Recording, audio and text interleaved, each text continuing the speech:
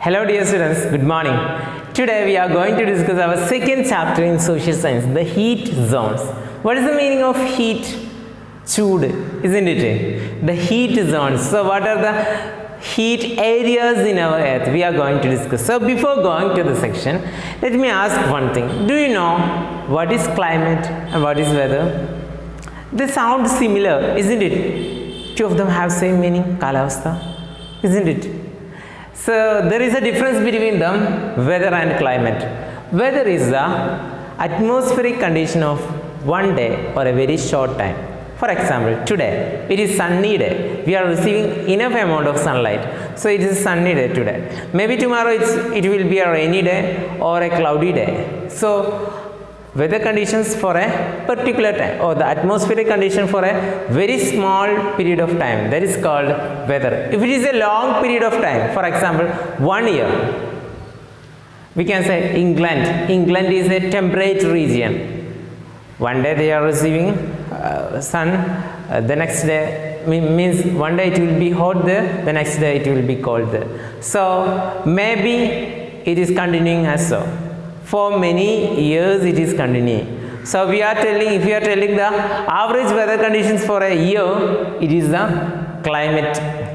And if it is for a very short time, it is weather. Indonesia have a, what we can say, hot as well as dry and wet. Hot and wet conditions. So this is the difference between weather and climate. Weather denotes a very short period of time. Climate is the atmospheric conditions or the conditions in the weather for a very long period of time. Hope you understood the difference between weather and climate. Now, what are the factors we are checking at the time of we are considering the weather or climate? We will be considering the temperature. What is temperature? Temperature. Maybe you heard that when you are brought to a doctor, when you have fever, he will be telling that you have how much, maybe 41 degrees Celsius or 51 degrees Celsius according to the hot. And you know the water that boils at 100 degrees Celsius. So this is the temperature. If you have a electrical stove, do you know what it is?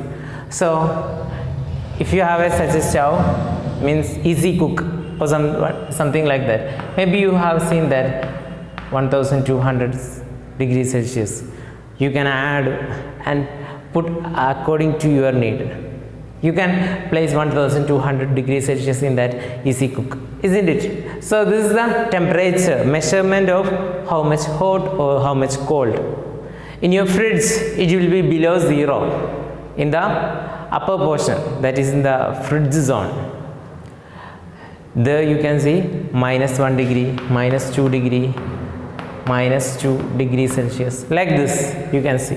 So that is the measurement of how much hot or how much cold a substance is. In the case of weather or climate, we will be considering the atmosphere, how much hot it is, how much cold it is. Nowadays it is almost 27 degrees Celsius here, atmospheric conditions here. Now air pressure. Air pressure means how thick the air is or how far the air is. So that is air pressure. Humidity, the amount of water in the air. Just go through this section only. Don't want to get confused with these things. Clouds. Is there any cloud in the sky? We will be looking for that. Is there any wind? Is there any rainfall? So according to these things, we will be defining what is the weather condition of that particular day. If the winds are present, we will say, and if there is cloud, we will say it's a cloudy as well as windy day. If we are receiving high amount of rainfall the same day, we will be telling that it's a rainy day. If you are receiving lot of heat from the sun, you can say it's a sunny day. So according to these things, according to the temperature, air pressure, humidity means content of water, clouds, winds and rainfall, we can tell the average conditions of our atmosphere.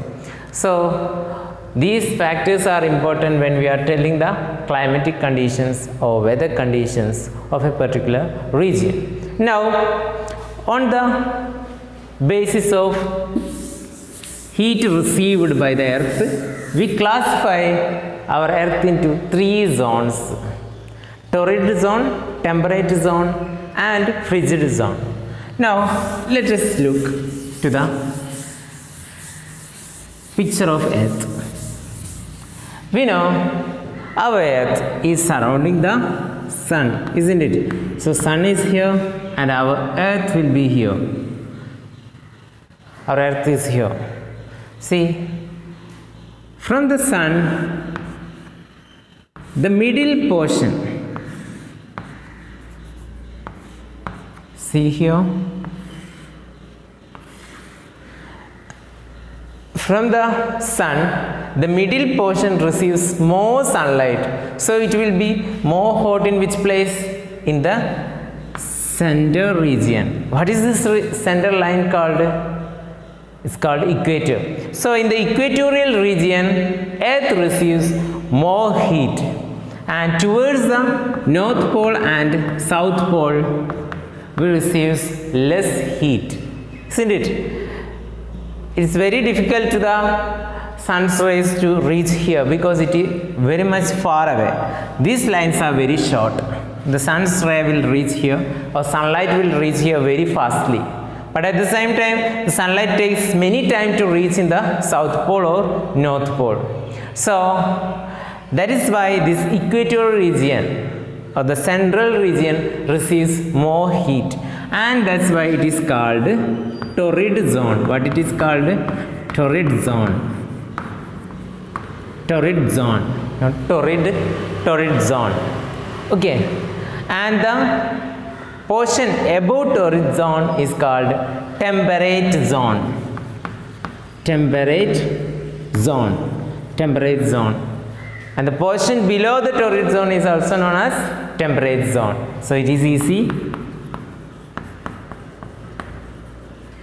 The center region is called torrid zone, and portion above the torrid zone is called temperate zone.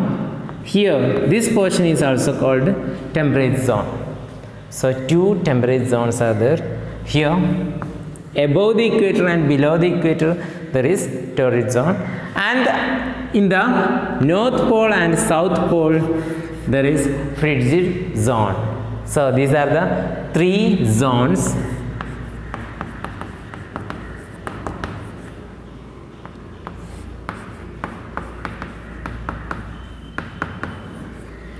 See, one torrid, here another torrid is here, so 2 torrids are there.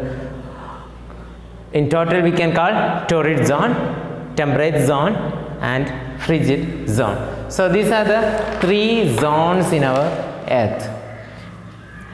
This classification is made on the basis of how much heat it does receives. From the figure it is clear that which zone will be receiving more heat? Obviously torrid zone, because it is more closer to sun. സണ്ണിൻ്റെ ഏറ്റവും അടുത്തുള്ള പോർഷനാണ് എന്ത്? Torrid zone. ഇവിടെയാണ് സണ്ണിൽ നിന്ന് കൂടുതൽ sunlight എത്തുന്നത്. അതുകൊണ്ട് ഈ സ്ഥലത്താണ് ഏറ്റവും കൂടുതൽ ചൂടുണ്ടാകുന്നത്. ഇവിടേക്ക് എത്തുമ്പോൾ സണ്ണിൽ നിന്നുള്ള ദൂരം കൂടി, ഇവിടേക്ക് എത്തുമ്പോൾ പിന്നെയും കൂടി, സണ്ണിൽ നിന്നുള്ള ദൂരം പിന്നെയും കൂടി. So this region receives less sunlight and it is comparatively less in temperature than the torrid zone. So we have 3 zones based on the heat it receives. First one is torrid zone, second one is temperate zone, third one is frigid zone. And above the equator also we have torrid zone, temperate zone and frigid zone. And if it is in the south, it is called south frigid, south temperate, south torrid. If it is in the north, it is called north torrid, north temperate, north frigid zone. Okay, in the next class we will be taking more about the torrid zone, temperate zone and frigid zone. Thank you for watching.